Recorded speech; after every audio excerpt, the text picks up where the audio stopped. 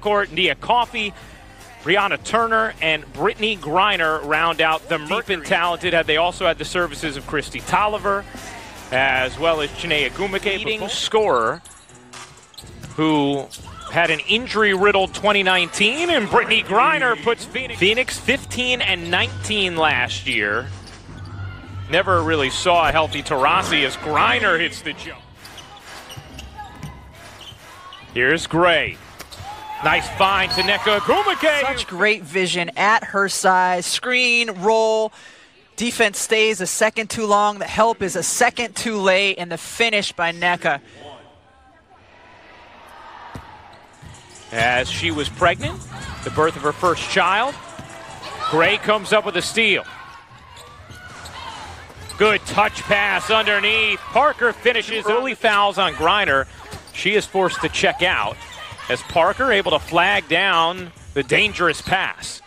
Parker fading away. Strong defender, but for most of the first possessions, we saw Phoenix running their offense through BG. Taurasi, a wide team in her WNBA career.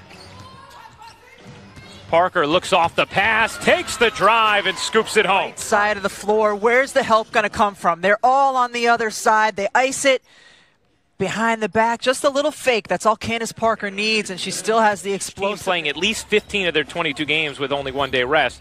How does Candace Parker work her way through the season? 6 points in this first quarter. Parker on the take. Good D. Sparks lead midway through this opening quarter. The little bunny hop, and the jumper rolls in. Skylar says she is the best at playing with Brittany Griner just because she has the experience of it from a year ago.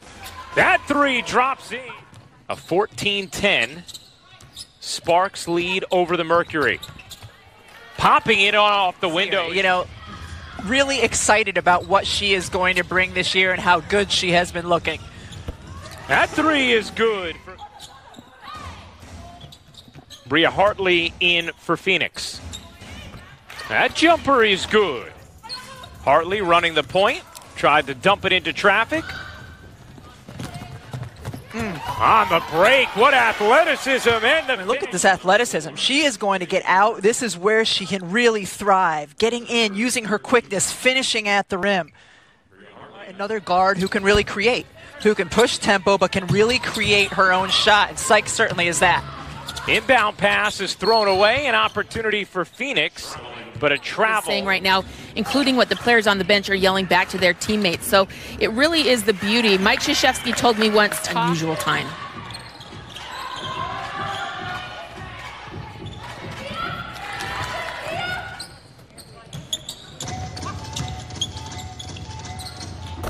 That three is good.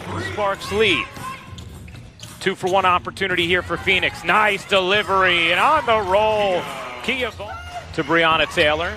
And in case you missed the beginning of the game, these teams held a 26-second moment of remembrance. I'll tell you, I spoke with her mother earlier today. Tamika Palmer is watching the games today. She was so gracious with her time, and she is proud. She said, I felt so loved. 25-25, LA and Phoenix all tied up. Not continued improvement. She found more minutes, and Derek Fisher thinks she can be an important part of what this team wants to do. The lefty going to her strong hand.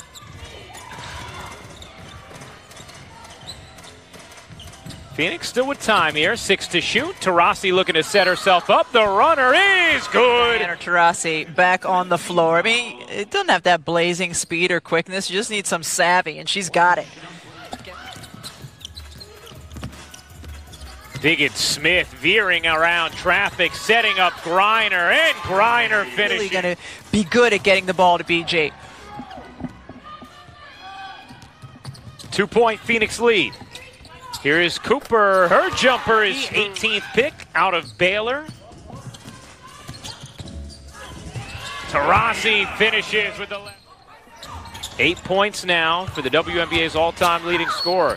Nneka Ogwumike somehow. On man-to-man defense on that position, but in rotation, Nneka takes her time.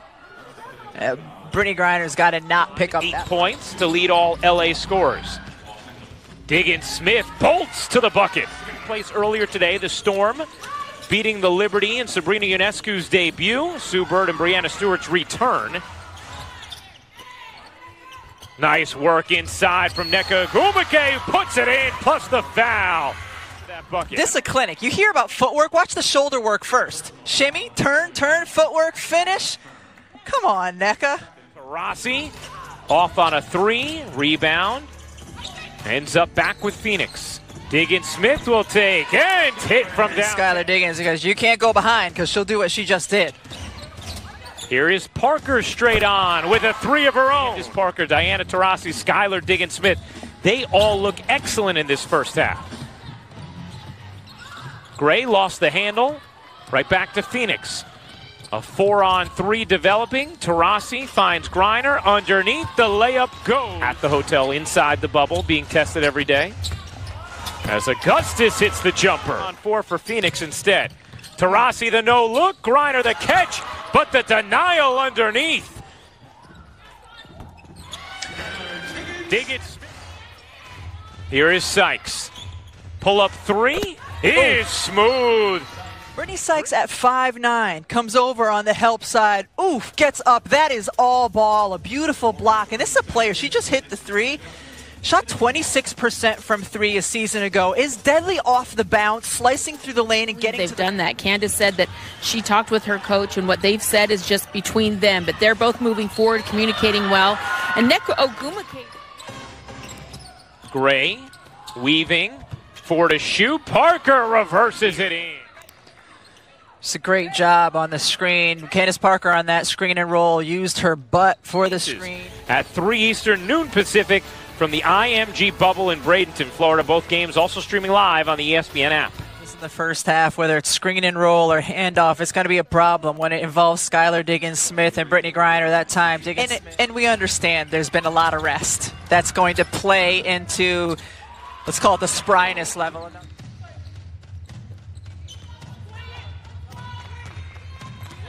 I mean, the ability to face up, draw the 5 player, the center, out of the lane.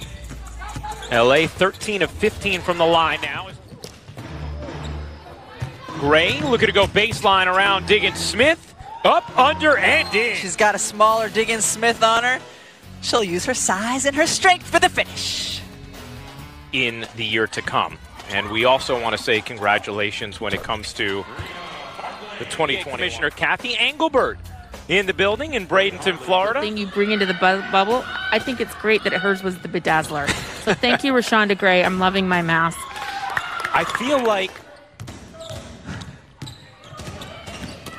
Holly.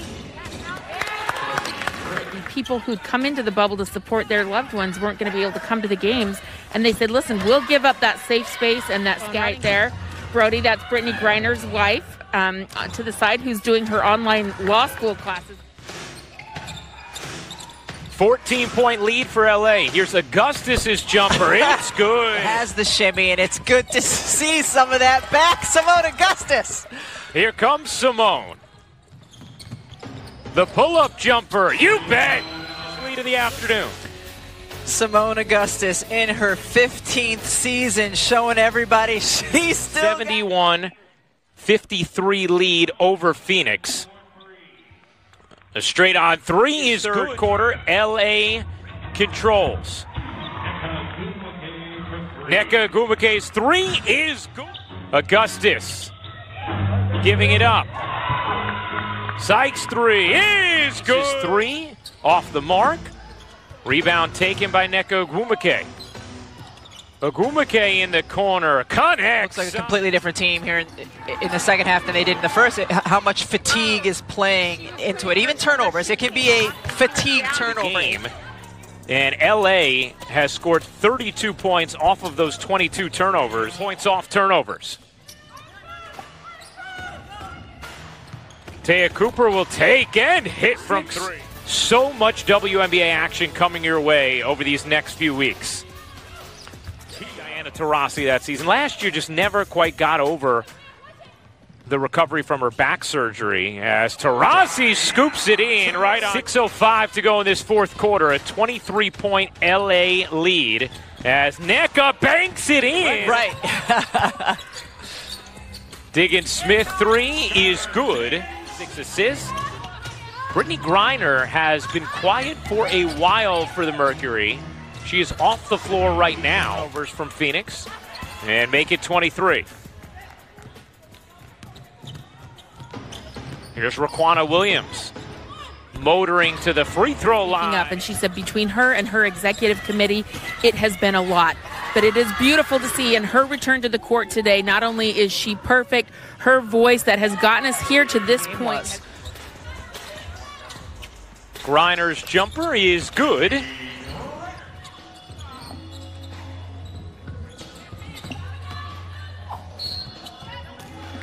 Bucket in the foul. Sophie Cunningham lays it in. No longer in doubt. The communication does not stop. No, it's the only way to be successful is to be constantly talking on the floor, in particular on the